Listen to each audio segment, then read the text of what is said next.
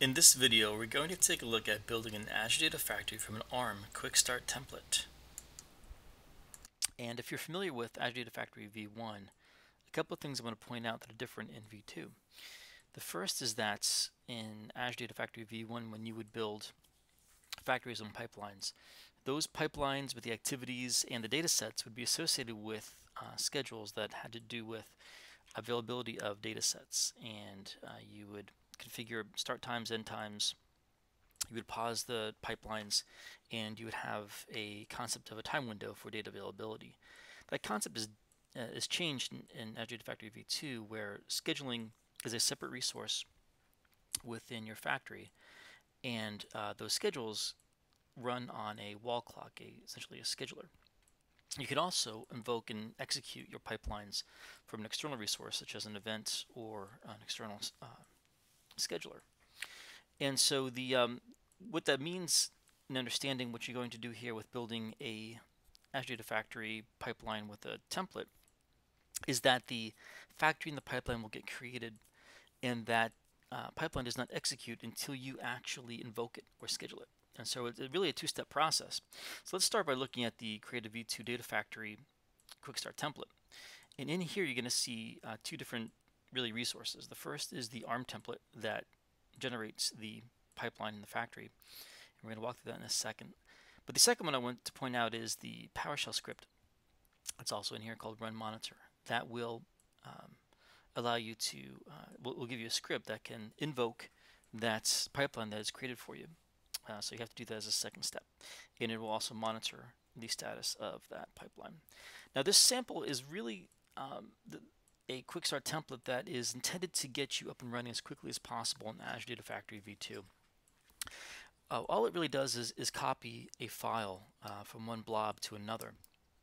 And so in this case, what I'm going to show you as a demo is I'm going to use it to build a very quick and easy factory pipeline that's going to copy a CSV file and keep it in the same folder in blob storage, and it's just going to give it a different name. So it'll give you a way to kind of get started and to understand what Azure Data Factory V2 does, and some of the concepts within ADF.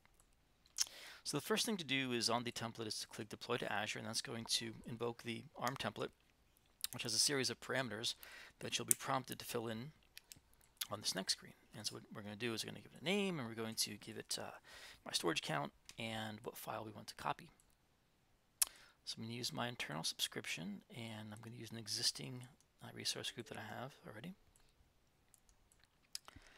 And then I'll give this a name, so let's call this my ADF V2 Quickstart. That's good enough. And the storage account is going to be this one. Yes, I believe that's correct. Let me check my Storage Explorer. Yeah, that's right. Now I need the storage account key, so I'll just get that here from my Storage Explorer. The container I'm using is called markk-dhi,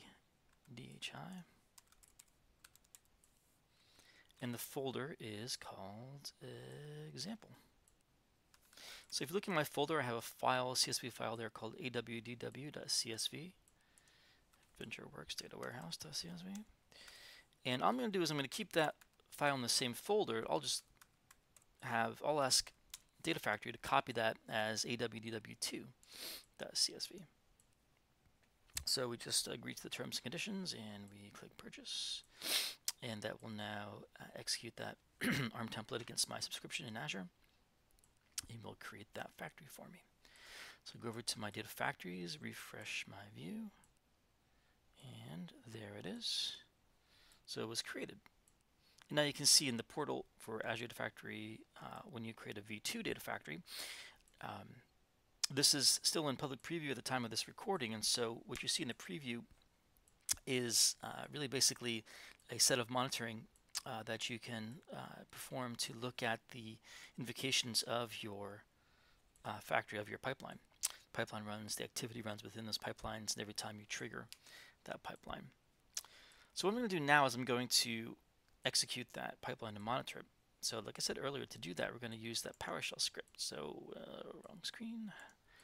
The Powershell script is here. This is what you download from the Quickstart link. And I've already logged in, so make sure that you log in.